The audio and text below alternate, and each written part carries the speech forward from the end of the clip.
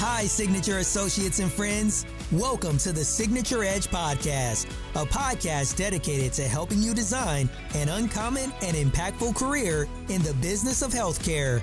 Together, we are making a difference for our clients by lowering the rising costs and administrative burdens associated with great care.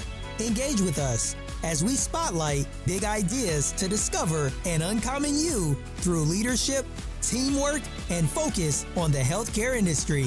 Think deeply, commit fully, and take yourself to the next level of performance. Hey, today's a special episode. And before I introduce you to my co-host, I just want to shout out to the emerging leaders. Man, what a great group of leaders at Signature Performance. And this is the very first time we're actually recording a podcast live with people watching us and headphones on. And I mean in real time. And so we were a little bit nervous because this is a special group of people. The Emerging Leaders program at Signature Performance is what I would consider second to none in both the healthcare industry and beyond.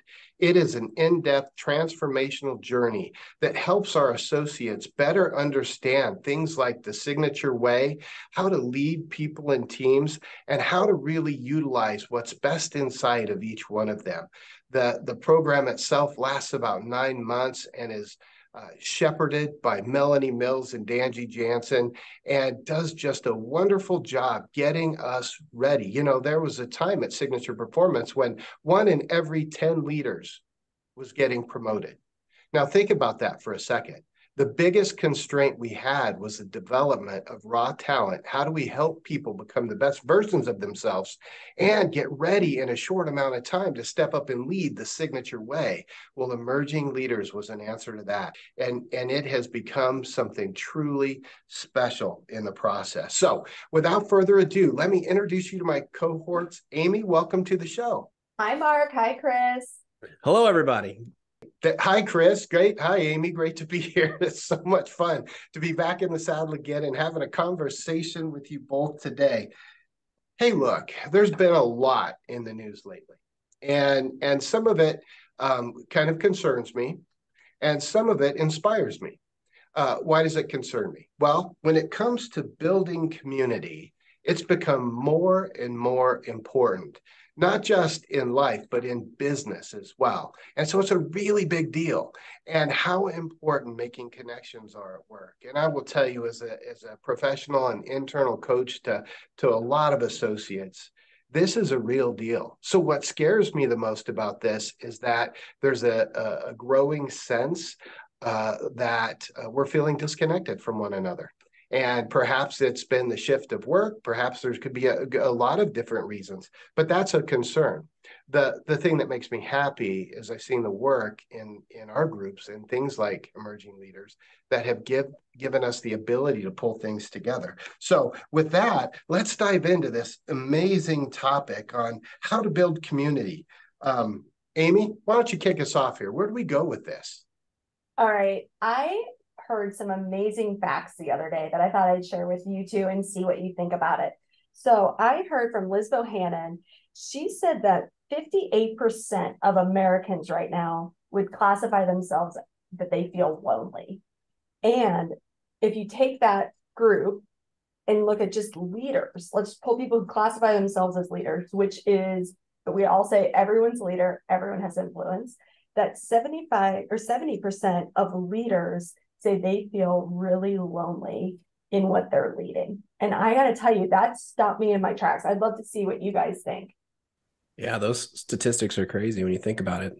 That's a large chunk of folks that are out there. And I get it from the leadership side, right? Like when people who are in that leadership position, typically it's harder to connect, right? The people who are following that individual, they exclude them sometimes inadvertently, maybe from get-togethers or activities, right? And so I can totally see how those stats play out.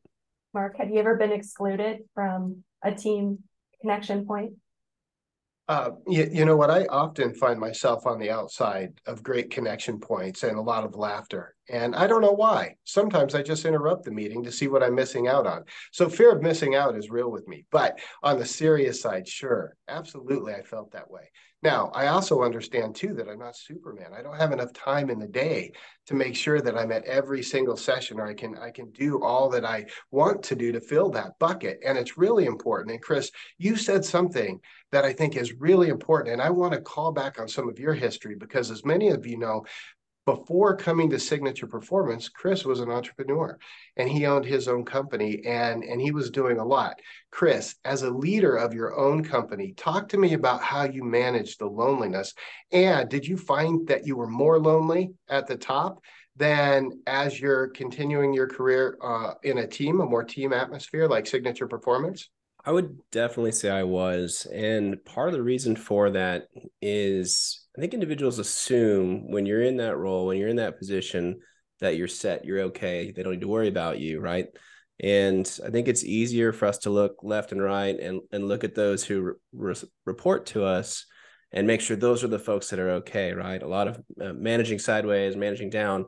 And oftentimes we forget to manage up and just check and see how people in that role are, how they're feeling, what stress are they dealing with? What encouragement do they need? And, for me, I had to look outside my company to find those connection points, had to find other business owners, and you had to be very intentional about networking groups and things of that nature to stay plugged in, to not feel like I was on an island, and to try and just make sure that I didn't let the loneliness overtake my mental health, right? Yeah. And I think that's an important consideration as we move up in any organization, right? As you go from being a producer, kind of, you have your job, you have your team, you're kicking it in, to then starting to lead people, something does shift. Amy, I know you have a deep sense of responsibility to everyone that you lead. Like that's one of the things that really drives you, makes you special, but also at times I would guess maybe makes you feel a little bit lonely. Can you kind of tell us how that plays out in your role at Signature Performance and some of the things you do to combat that? Yeah, I think sometimes you're right. I really feel deep responsibility to my team because I want them to have every opportunity to be the best versions of themselves every single day. But what sometimes happens is, and I really try to understand their world. I try to ask questions to get a deeper understanding of what would help them to get better, what would help them to grow. But I think sometimes, I would tell you, I have very few people in my life who see the whole facet of what I see in a day. Everyone comes at me seeing this little chunk. They don't see the whole piece. And I think sometimes that feels sometimes very lonely, because I wish sometimes more people would see more of the whole piece of who I am and what I do. And so to combat that, I think you got to build great partnerships in the company. I have some great partnerships at Signature. I have a great husband. He's a listener. So I had to say that. No, he's great. And he listens and he helps me a lot. That is a really, really important relationship to me. And I have great outside friends who laugh at me. And I got to tell you, they do not see work Amy at all. They're like, you did what today? And I was like, yeah, I know. So I think that you have people who get to see the whole facet of you when you surround yourself from all different ways and all different people from walks of life. Yeah, I think that's so important. And so oftentimes when we talk about connecting across with your peers, right? And if you've heard me speak at all, you've heard me talk about that. And then connecting up. And part of that connecting up is, how do I serve up? Knowing what we just said and what Chris said so well, is that there's different pressures, different responsibilities, different drivers, but make sure that empathy goes up as well. And then think about that new person who just joined the firm. And I always call that connecting down, like that person that day 2, they're freaking out. They have to learn 17 different systems. All heck is breaking loose and they want to be their best version of themselves. Do you know how meaningful it is when someone reaches out and just says, hi, my name's Mark. I'm your friend. I got you. Let's go through this. And so I think those connections are really important. And Chris, you ran into some important information when it came to how the connection of organizations really impacts how business works or the results that businesses have. Oh, absolutely. The connection points, that's the secret sauce, right? It's very easy for us to find ourselves in silos when we get our heads down, we're working on something, or we're trying to get some work done out the door. And it's easy to overlook the need to notify somebody else, or the need to, what's the downstream? What's the upstream? How do we make sure we're all working towards the same goal and we're not stepping on each other's toes or doing duplicate effort, right? A lot of us wasted in duplicate effort because of communication paths. And, when I was in the project management office, it was really fun to see because I get to bounce around from projects in different areas of the company. And I made the assumption that everybody knew what was going on, but the reality is everybody's really focused on what they're doing. And sometimes not having that complete picture impacts the results of what's happening. So making connection points is so valuable. And I always tell this to everyone is, if you can find someone who has something or is doing something that you want to learn about, just reach out and say, hey, you want to do a 10-minute coffee? Let's talk about it. Let's see what's new. Let's see what's exciting. What you're doing is exciting. I want to hear about it. Tell me, what are you into? What do you like? All those kind of fun things. So really, really important. And one thing I'd like to add, Mark, is when you're feeling loneliness, because we were talking about loneliness, a powerful tool is when you feel that, you're not the only one who's feeling that, right? So you need to take that and use it as a trigger to say, who can I reach out to who might also be feeling lonely? And I can tell you myself, when I have in my email, I have a special folder for when I get pats on the back. When that thing lights up with an unread message, right? It's like everybody, right? Yeah. It's just super exciting. Hey, someone's thinking about me. Way to go. And I think that's just a cool thing that we do here at Signature is we have a mechanism specifically designed to connect us and to let us know we're thinking about each other or we appreciate each other. And that's fantastic.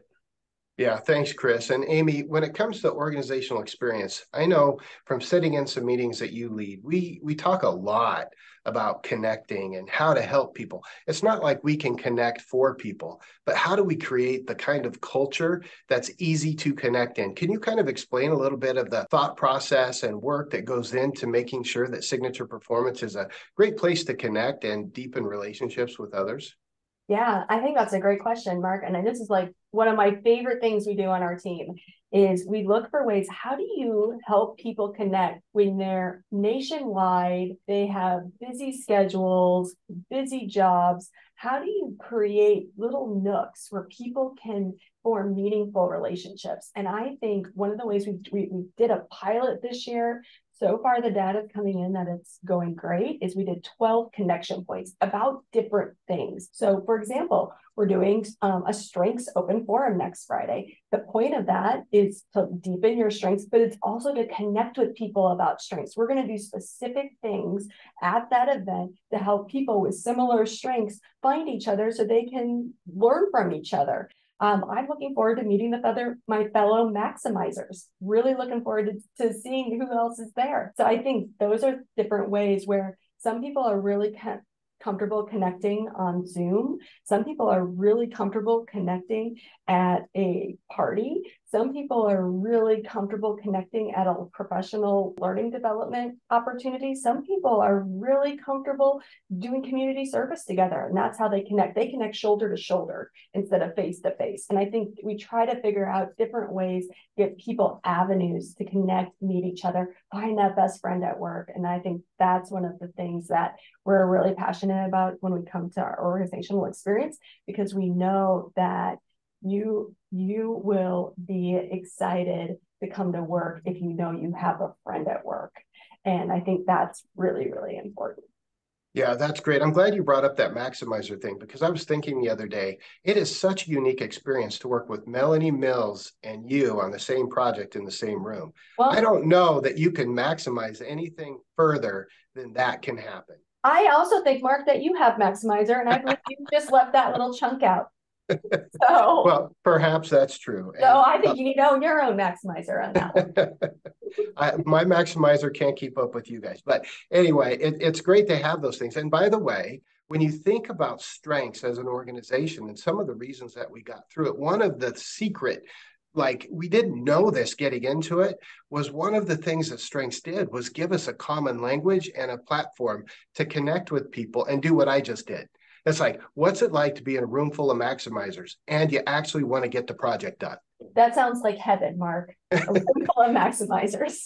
It sounds like a long afternoon to me. And anyway, so it's like how do we use our strengths to help bridge this connection? And so a lot of times in one-on-one coaching and the work that we do with associates, they always want to bridge that gap with their manager.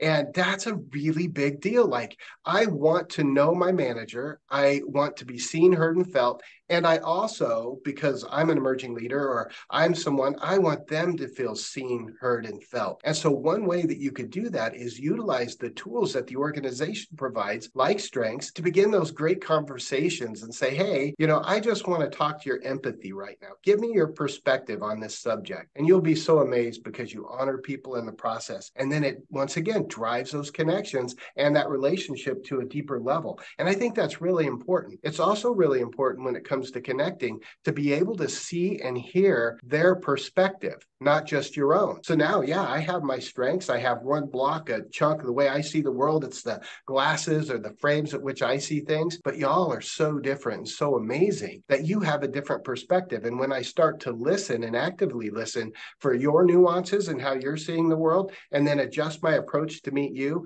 I think I honor the relationship. I honor the connection. And I foster deeper relationships with other people around me. And you could try that both at work and in your own life. Speaking of outside of work, how important is it, team, to make connections? And how do you do that outside of work when you spend so much time fulfilling the mission of Signature Performance?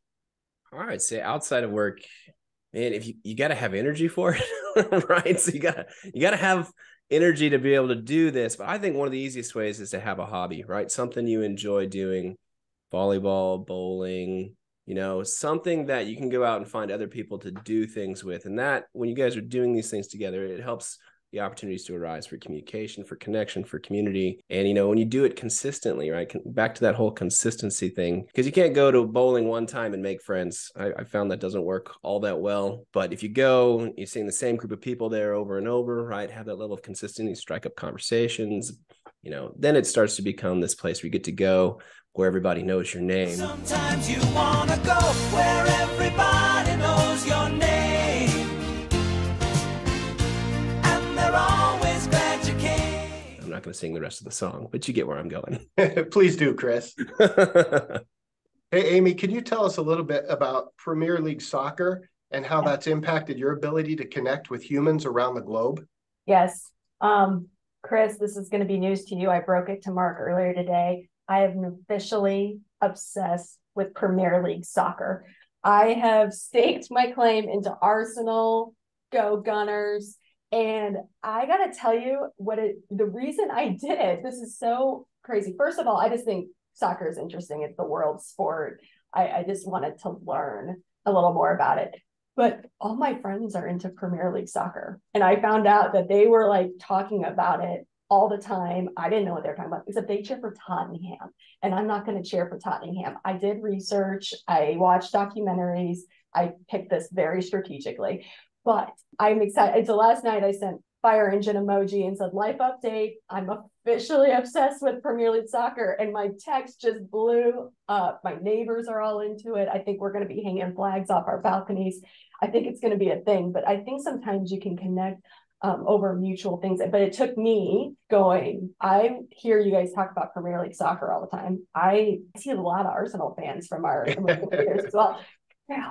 And it took me doing the work to put my hand out to kind of pay attention to what they were talking about, that I was kind of like, oh, that's nice. Man City won again. Oh, okay. But now I'm like, I can go and I can connect and in a deeper way. And we are all getting together to talk about Premier League soccer. What's interesting about that, though, is that took you putting that out there, right? Like you had to go out and say, I am into this. And then you got the response, right? So it helps for us to be a little bit vulnerable with folks, right? To open ourselves up a little bit, let people know a little bit about us, to allow for those connections to happen. Yeah. I would also say, don't say no. If your first instinct, unless it's dangerous, but if your first instinct is like, no, I'm too busy, sometimes you got to say yes to something that you're not necessarily interested in order to do that. I've had some opportunities where I was like, oh, that sounds miserable. It's 20 below zero. I don't need to go out at 8 o'clock at night. But I said yes. For example, book club in my community, that doesn't sound all that fun to me. I hope they don't listen, but I do it anyway because I get to connect with my neighbors. And I think that that's really important. And I sometimes read books that I'm like, I don't know if I'd ever read this. I'll just read it really fast, but I still go. And mainly because they invited me. And how terrible is it to invite somebody and say no?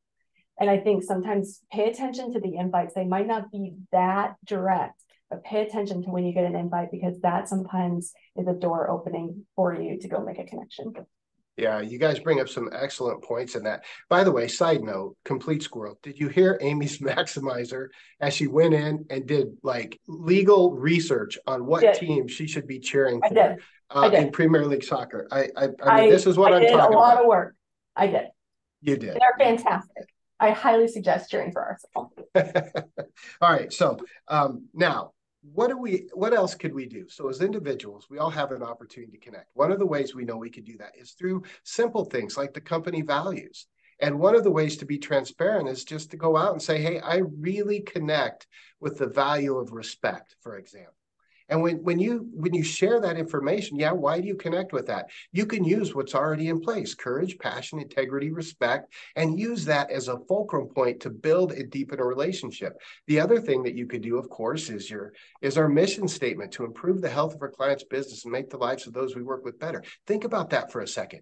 Think about just going up and sharing one moment where maybe you made somebody's life better, or one moment in where you really produced for a client. And for those of you who are in helping our veterans directly, like every day, sharing those stories of where you helped to serve that mission helps remind everyone around you that you are doing some of the most important work that you could possibly be doing, that human lives are changing because of all the amazing things that you're putting together. So what else would you say? So now let's just say there's this pandemic coming up of loneliness. What other suggestions might we have as a team that we could help our listeners to connect better? What should we do, or what should we be thinking about? So I'm going to share a brief story about my car ride yesterday with my daughter. We're both tired. We both had a long day, and we're sitting there in the car, and I'll ask a question, and then she would ask a question, and the conversation would just stop. And then we would argue about who stopped the conversation. All right. So within that, I encourage all of us to ask the next question, right? So listen to what's being said and then ask a follow-up question or ask a related question. So my encouragement is ask the next question, take that connection a little deeper and a little deeper. And with each question, you learn more about each other. And to add to that, don't always talk about yourself, right? Answer the question and ask a question about the person you're talking to, so that the conversation is a mutual growth and not a one-sided, lopsided growth. Oh, Chris, could we just hit rewind on that real quick? That is so important. If you want to connect with other people deeply, it cannot be just about you. And it's your curiosity towards others, and asking that question you shouldn't be asking that question to set yourself up for your story. You should be asking that question because you really care. And that is just pivotal. That is gold, my friend. Thanks for sharing that, Chris. Amy, what would you suggest? I would say be patient when you're building new connections. The research says it takes 90 hours to go from stranger to friend, and it takes 100 hours, an additional 100 hours to go from friend to close friend. So it takes about 200 hours to get to have someone be one of your core friends. So I would say be patient. It's not like, oh, I saw him for lunch twice, now we're friends. Well, no, it takes a lot more time than that. So I would say look at it as an investment. And so I think we've spent 200 hours together, by the way, on this podcast. So I consider you guys my close friends. Thanks, Amy. Right back at you. I think it's also imperative too. And one of the things that I get asked all the time is I'm really struggling connecting with a manager, for an example. Someone maybe who has some authority over you. It could even be not just your manager, it's your manager's manager, or someone else you want to get to know. And one of the things that I like to tell people is that if you're feeling it and if you want it, be brave. Step out there and make contact. Don't make contact with expectations, because it's always awkward. And by the way, I think we talked about awkward earlier on. Being awkward, it's just what it is. We're all going to be awkward. Mark Ryan's laughing over there. Mark gets what it's like to go into a group and just feel awkward. It's okay. Just because you feel it doesn't mean you are. And that's important to remember. So when you have an opportunity and when you feel that, I call that those little urges inside, everything's welling up. It's like, I really want to say hi. Do it. Be brave. Just go say hi. Be awkward for a little bit and do the best you can, because that will start another habit that helps lead to deeper and deeper connections as we go. Final thought. When it comes to random acts of kindness, how have you used a random act of kindness in your career to help strengthen a relationship? See, guys, these are those atomic bomb questions that Mark likes to drop on us at a moment's notice. Random acts of kindness. Interesting. I'm reading the meeting chat here as we're going through this podcast, and the word investment came up, right? Like every random act of kindness is an investment that we're making in that relationship. And there's no reason not to, right? Like part of it is the motivation. Like we're not out to do random acts of kindness to get something from it. It's really just to help those around us and to build our connections and create relationships and continue to improve the lives of others, right? Improve the lives of the people we work with. So I will say, I'm going to put a little plug in there. Sometimes it helps to know what feels like kindness to the person. Like I'm going to tell you, some people like handwritten notes that mean something to them. I see, like, especially at work, I'll see them put my handwritten notes up in their desk. Other people, I never see it again. I never even hear it. I never see that they even acknowledged it. Some people like gifts, some people don't. So I think I love writing handwritten notes. I probably don't do it enough, if I'm being real transparent, but I love when I write handwritten notes to people. I think it's timeless. That's so good. So good. Well, and I would just say this. I learned one thing from my friend his name was Brent Wiesman. We played football at Dana College, which is no longer a college. So there's no proof that story is true, but it is. You'll have to take my word for it. And I went home with him one weekend to Pierce, Nebraska. And we were in Pierce, Nebraska. If you know it, go ahead and raise your hand in Emerging Leaders. And we were driving around. And what I noticed is Brent waved at every single person that passed by. There was not one person. It was just hands up. I'm like, dude, what are you doing? That's weird. Like, you can't do that in the city. And he's like, no, we do that out here, Mark. So he got me used to it. So I came back to the Big O and I started waving at everybody. I found myself getting a lot of weird looks, but it's important to me.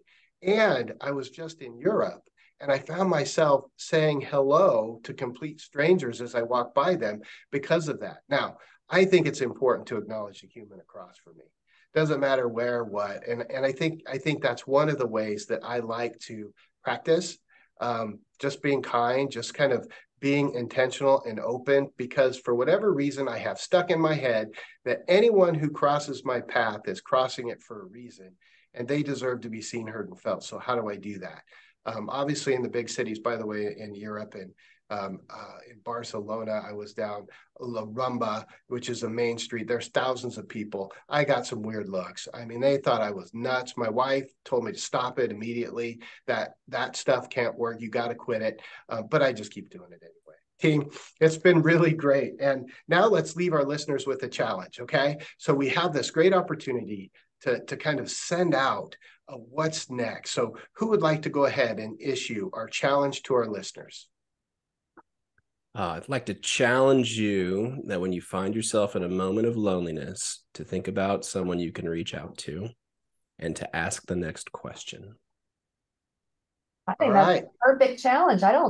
Let's do that. Let's do that. Okay. So this week, we're going to find it. When you feel it, reach out and ask that question. Go ahead and make that move to get that done. Team, as always, you make my day brighter. Thank you for being my friends, my co-hosts, and keeping me sane. To our emerging leaders who are live in this podcast with us, thank you all so much. We value you, appreciate you, and respect you. Thanks for being part of our conversation. And I am looking forward to connecting with each and every one of you. Good luck on your journey as you're getting ready to wrap up your program. It's been great. Thank you, Chris. Thank you, Amy. Thanks, everybody. Bye, Mark. Bye, everyone.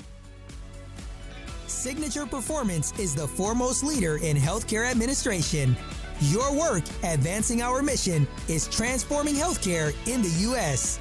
Signature is bringing together the best and brightest in healthcare. Discover opportunities at www.signatureperformance.com/careers. and be inspired to build an uncommon career that matters.